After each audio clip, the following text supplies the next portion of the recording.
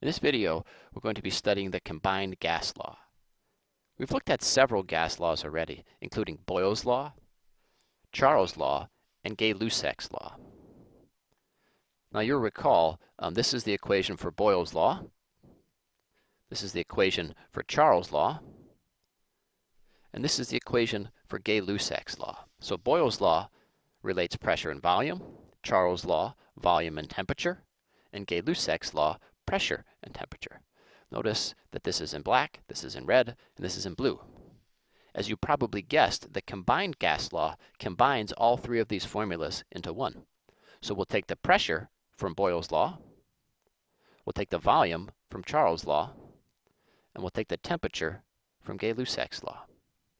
This will be our initial conditions, and those will be equal to our final conditions.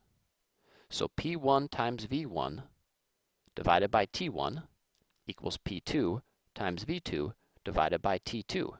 And this is called the combined gas law. The combined gas law historically combines Boyle's, Charles, and Gay-Lussac's law.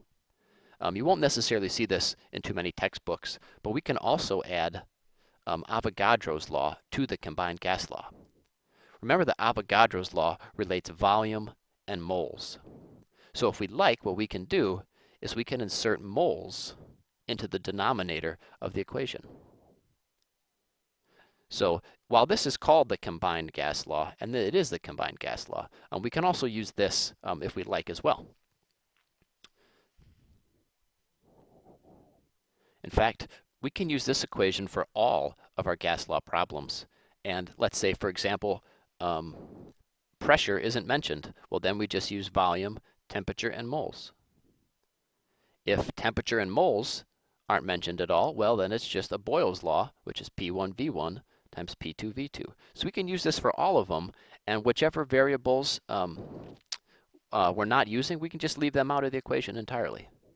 So this is a combined gas law, and we can also use this one too.